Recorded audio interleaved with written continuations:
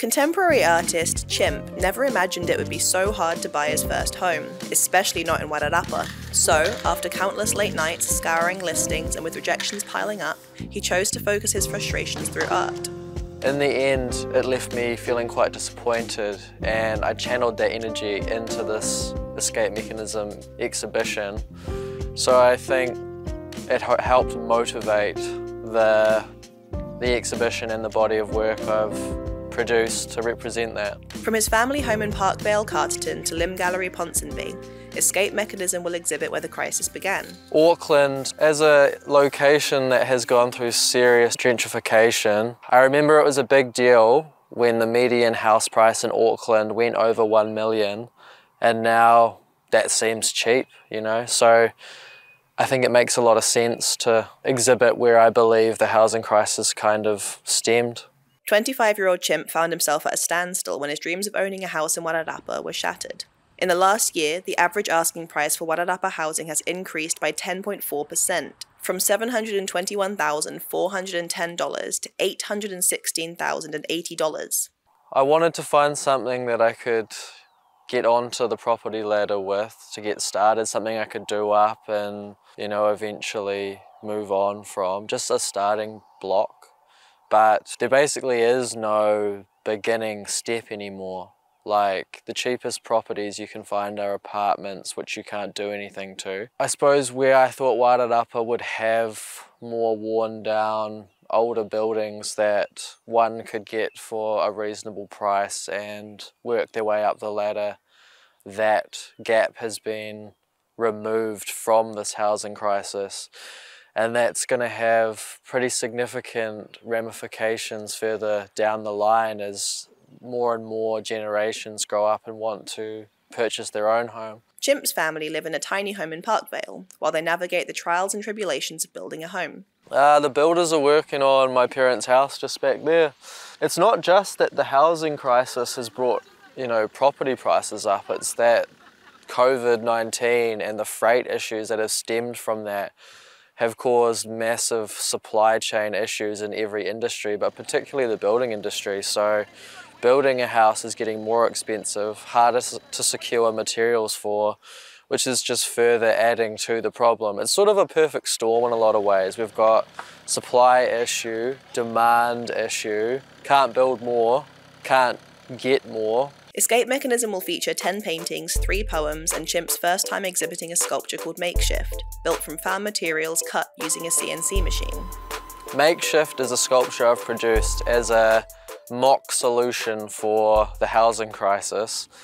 It's basically a blunt statement that if we don't sort this out or figure a way around or change our ways, we will have to make our own little shacks, whether they're tiny homes or just homeless shelters. So at the start, I just wanted to use found and recycled building materials, and that's what it is made of. But instead of it just being a rough shack, I tried to produce something that was actually quite aesthetically pleasing and balanced and use the similar shapes and forms to the paintings to link it all in. I also wanted it to be not just a depressing fact that we might end up in homeless shelters, and more like, what can we do with found and recycled materials? And, you know, with a bit of design and effort and energy, you can actually produce something that looks quite good. Wouldn't be my ideal solution though. Through experimenting with graffiti as a teenager, CHIMP took his self-taught knowledge of graphic design and spray paint on to build his career over the last 10 years. Spray paint is such an incredible medium because it's so powerful in the way you can create or destroy in a matter of seconds. It gave me a lot of passion for making art. Before that, I didn't quite have the spark about it and the infatuation that I do. The problem with spray is that it's so messy and the fumes get annoying, but into the future it'll be awesome to see companies developing more environmentally friendly and, you know, human safe materials. But in the meantime, I've been branching out into new mediums like print and brush. The exhibition at Limb Gallery, CHIMP says, has been a long time coming. This is a process that's longer than my usual. I've been chipping away at these pieces for about 2 years really, when I first started bringing architecture into my work. It's a fairly new subject matter to me, and this is the first body of work I've produced focusing on architectural buildings without birds or portraits, which are my usual staples. The processes involve designing on Photoshop, Illustrator, printing those, looking at them in real life, painting samples, making lots of concepts, going back to the design process on the computer, and then building up texture, and then adding more, and then taking away a bit more. Although Chimp couldn't secure a house in Wairarapa just yet, when he's not painting, he still finds inspiration from all around the region. So I like to go diving. That's something that I've got into this year. Wairarapa coast is amazing for diving. Ngawi, tora, paua, you get paua, crayfish. We take the spear guns out as well, which is a lot of fun. Quite like going off-roading around there as well. My new hobbies have definitely been influencing my art and connecting it to nature more, and I suppose it's making it more about adventure and exploration. So we'll see how that affects it in the coming years. Just with how much technology is in our lives now, Wairarapa helps connect us back to nature and ourselves, because we are animals after all, speaking as the chimp.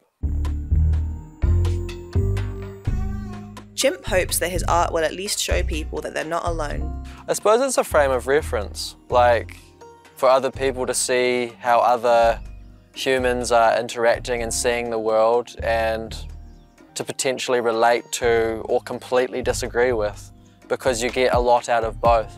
As an artist, I'm aware that I can't physically change much, but my biggest hope with the show would be for the right people to see it, and it may inspire some change, or just for the average person, maybe some comfort that you're not in this alone. Everybody's facing this crisis. Escape Mechanism will be showing at Lim Gallery in Ponsonby, Auckland from July 22nd to August 7th. Eli Franco, Local Focus.